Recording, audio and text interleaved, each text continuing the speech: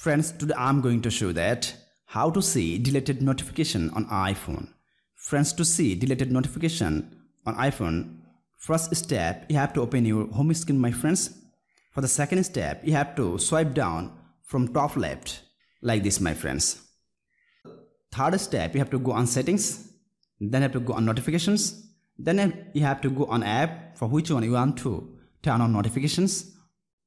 So I want to turn on the notification for Facebook, and simply you have to tap on allow notification from here, my friends. Then you can see your deleted notification on iPhone.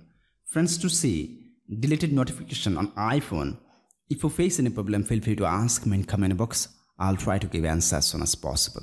Friends, if this video helpful to you, please like, share, comment, and especially subscribe my YouTube channel and press the bell icon to get next video notifications.